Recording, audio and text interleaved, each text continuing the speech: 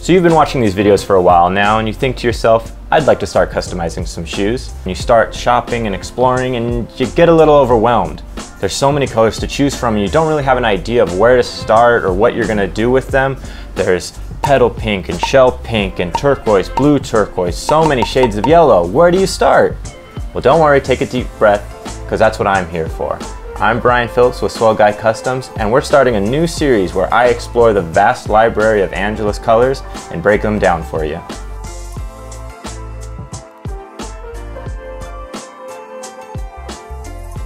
On today's episode, we're going to be exploring the color green. As you can see, Angelus has a pretty wide variety of shades of green in just their standard collection alone, not even considering their neon, pearlescent, or collector's edition colors. Starting off, we have our standard green, just a simple mix of yellow and blue like you always see.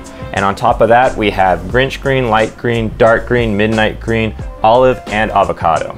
As you may or may not know, green is what's called a secondary color in the color wheel. That means it's a color that's made out of two primary colors. Primary colors being yellow, blue, or red. As you know from your early days of elementary school, when you mix yellow and blue, you get green. If you add a little bit more yellow, you get more geared towards the lighter green side. Grinch green, light green, neon green. When you start to add a little more blue, you get into a darker, richer, more of a turquoise, emerald type look. If you ever want to lighten or darken your shade of green, the easy option that most people know is to add a little bit of white or a little bit of black. But when you do this, you got to understand that you're also desaturating the color. And what this means is it's losing its vibrancy, its brightness. A lot of these colors are really bold, and when you add a little bit of white or a little bit of black, they become a little bit muted or flat or loses a bit of its luster. But for some cases, this is exactly what you want. Maybe you don't want a color palette that's so bright and stands out so harsh, but you still want the essence of green involved in your colors. So knowing all this information now, the shades of green that Angelus provides, how to adjust them to get the different shades that you want, I'm gonna take some of these greens, maybe mix them together, add some white, add some black, and create my own green color palette, which I'm then gonna apply to these Nike Air Max 90s. So just like with every pair of custom sneakers, the first steps are always removing the laces and preparing it with Angelus Leather Preparer and Deglazer. Now we've got our shoes all prepped and ready to go. We're ready to start painting, but before we do that, we want to put together our color palette. And when doing so, it helps to get an actual palette. Angelus sells some of these. You can find these in your local craft store. Basically, it just helps you see all of your colors laid out in front of you. And if you're creating a very specific colorway, this is just a really helpful way to see each color next to each other and see your palette develop as you start mixing your paints. So when making your green color palette, you could very easily just take any variety of Angelus green colors and make your own green colorway. For me, I want to mute them a little bit, desaturate them a little bit, create more of a sort of earth tone palette. So I'm gonna take any one of these greens and I'm gonna start mixing them with whites and black to create my color palette. I'm gonna start light first because it's a lot easier to start light and work your way up to the darker shades than starting dark and then trying to lighten from there. To start off, I will grab some Grinch green and start mixing in some white to get my base lightest green shade. So I've got my color palette here all set up. It was a bit of a process getting to it, so I'm gonna go by each color and kind of explain my thought process and what I did to each color to get that tone that I wanted.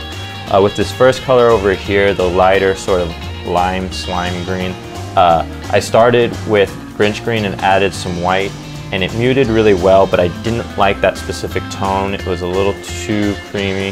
So I added some light green to it, a bit more white, and I got this sort of yellowish toned down muted green.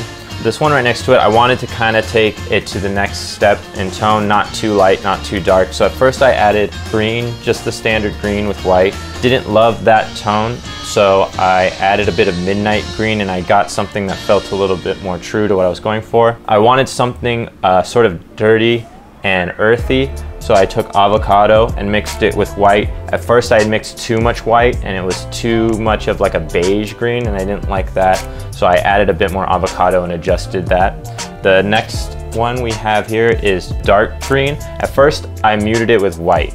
Now when I first did that, it kind of created a bit of a blue tone and it wasn't exactly what I was looking for. And so what I decided to do was add black to it. Now you might be thinking, well, you added white, you added black, doesn't that cancel each other out? Well, not exactly.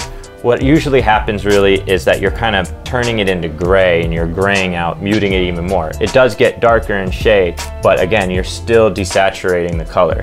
So when I did that, I added a few too many drops of black. Black is very powerful when mixing, so you have to be very careful. If you do too much, you're gonna get so dark that you're gonna be really hard to come back to the original color. Luckily, I didn't put too much black, so by adding more of that green, I was able to get the shade that I wanted. The next one I did was also an attempt at making a darker shade of green, because I have a lot of light shades here. So I took light green and added black to it, and it's created this sort of like army fatigue color green, which is exactly what I was looking for. And at the very end, I wanted a shade of green that was extremely light to have as just a base neutral color. So I took olive and added white to it. So what I ended up with is a very, very light gray color with just a slight hue of green to it. So now we've established our color palette that we're gonna be using today. I'm gonna take these colors and place them on these Nike Air Maxes, and we'll see what happens.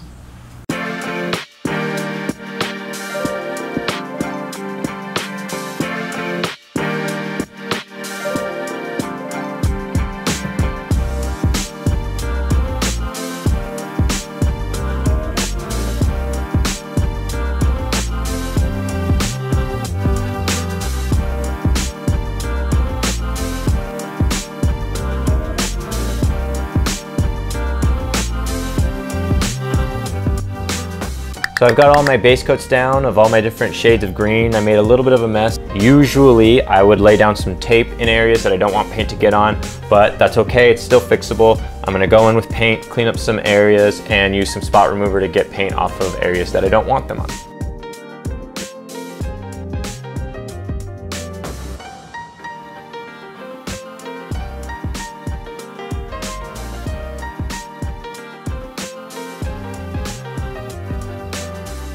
Well, we're done painting the shoes. We've got all the edges cleaned up. Everything looks crisp and neat. So now the only thing left to do is to add finisher. I'm gonna use some Angelus matte acrylic finisher and just get it all over the areas that we painted.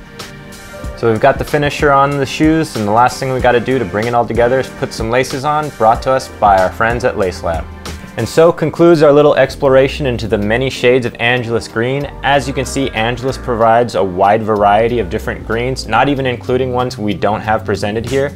And if you do some mixing and matching with white, black, yellow, blue, or even the greens with themselves, you can make yourself the perfect shade of green for whatever project you're working on. And if you're not sure what you want to work on and you have a little bit of artist block, play around with some color palettes like we did today. Mix and match different colors, put them all together, and ask yourself, what does it remind you of? In this case, for these shoes, I think of a jungle. Or if I added a little bit of pink or yellow, you got yourself a cactus garden. There's a lot you can do with it, and it's a really fun exercise to really get your brain working and understanding color a lot better. Thank you so much for watching. I'm Bryan Phillips with Swell Guy Customs. You can catch me on Instagram at Swell Guy Customs. We'll catch you on the next one.